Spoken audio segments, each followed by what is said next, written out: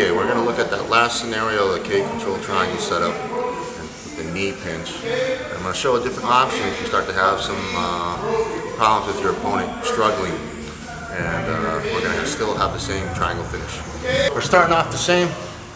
Head, leg, shift, lift, create that angle, and now I trap his arm. Now from here, maybe he's getting a little smart, and he whips that arm out right away and brings his arm up on top. Okay? Now we got a couple options, but we're gonna stick to what we're doing. So my knee's gonna now come out and back over and trap it.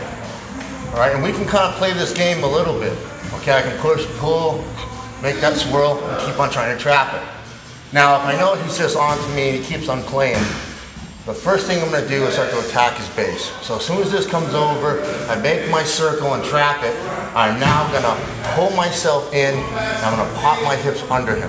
So I'm going to pull myself in, lift his leg, and I'm going to pop him off balance.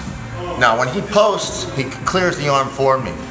Okay? So now, once I'm here, right away I want to cross my feet and get control. Cross my right over left and pinch and stay tight. Now I go to the arm. Okay? Now from here, same thing. I clear the arm, protect myself, stay tight, lock, and finish. Shift offline. I'm trying to work. You give me some static. Try to work again. As soon as I clear, I pop them off. Boom, cross. Square it up right. Another option.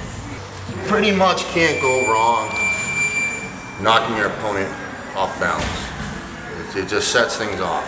And if you can't control a guy's arm, or you need to get back in the fight because he is just playing too conservative, as soon as you off balance him, now you're in the game a little bit.